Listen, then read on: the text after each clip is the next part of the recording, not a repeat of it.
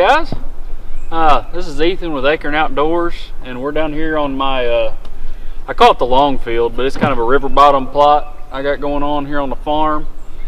And this morning I spent the morning disking and tilling, and I went ahead and laid some seed down just because it was the opportune time. Put down some fertilizer, and we're down here tonight to put more fertilizer down. And I kind of want to introduce what I'm planting this year. And I am planting, you might be able to see on my shirt, but I'm going to plant drop tine seed this year. I've been talking with Jason Snavely, who's the owner, and Tim Coker, who works with him. But I've been talking to them a lot, and I've got a lot of confidence that what they've put together, you know, in collaboration with Eagle Seed, is a great blend that's going to work good here on the farm.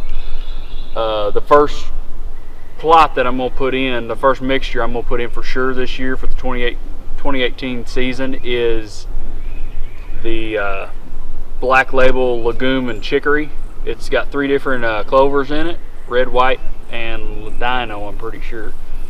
And the third one is a chicory in it.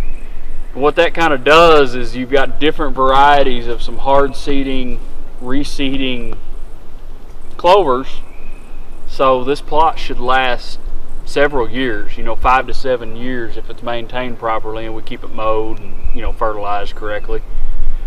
And as you know, clover kind of, it doesn't do so hot in the summertime. It kind of struggles whenever it's real hot and dry. And that's where the chicory takes over. It's got a real deep taproot, so it can maintain its, you know, its strength and its nutrition value during the summer, while those deer are still looking for stuff. So, you know, the clover will still be green, but it won't be growing, unlike the chicory that's still going to take off.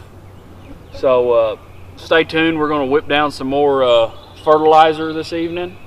It's a pretty night. It's probably the nicest night we've had all summer. It's 77 or so. Check it out.